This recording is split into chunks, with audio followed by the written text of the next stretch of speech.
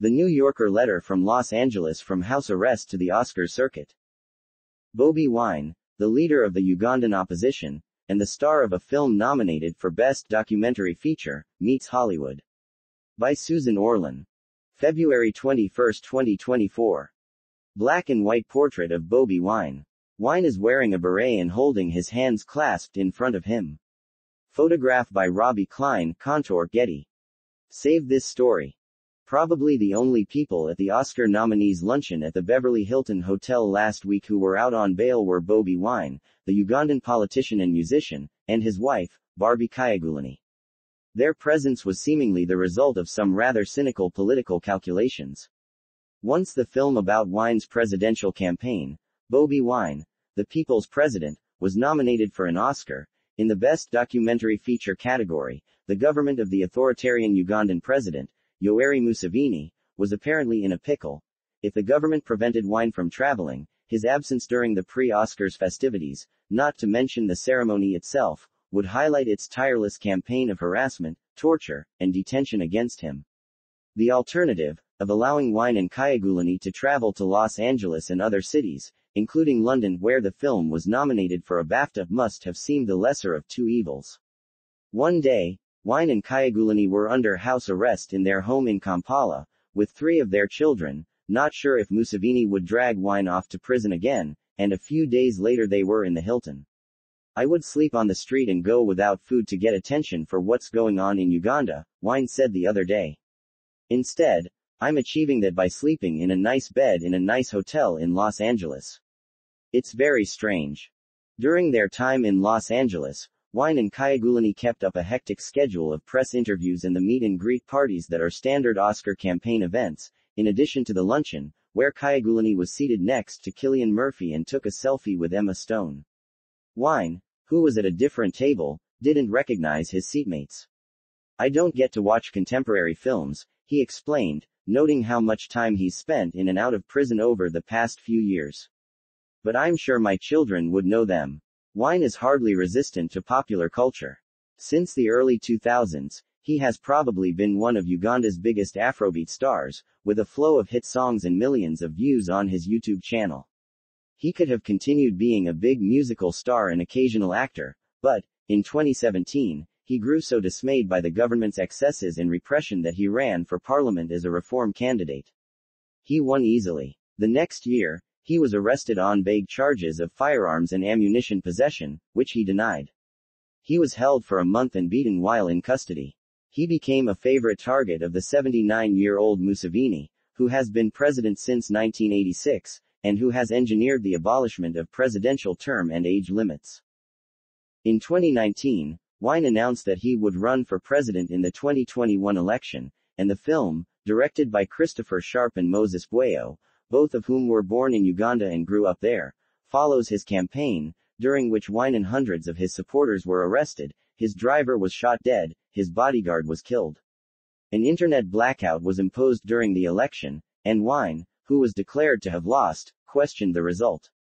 Museveni claimed victory and said that the election was the most cheating-free election since 1962.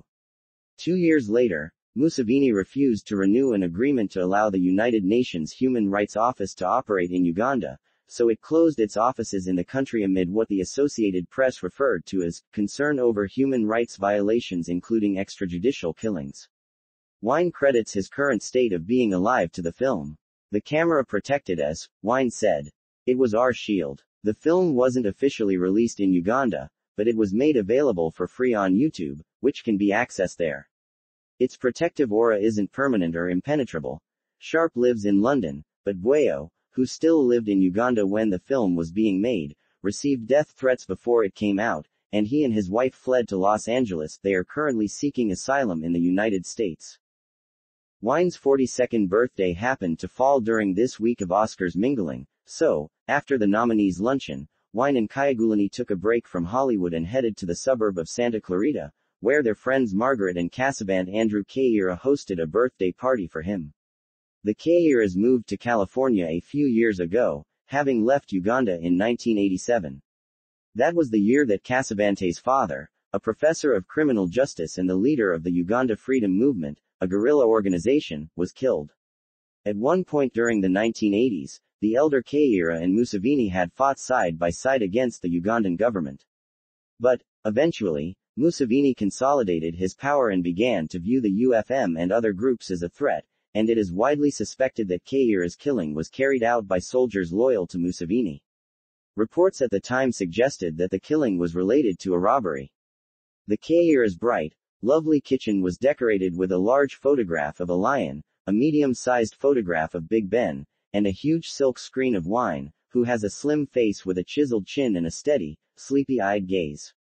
In the photograph, he is wearing the red beret of the National Unity Platform, the party he founded.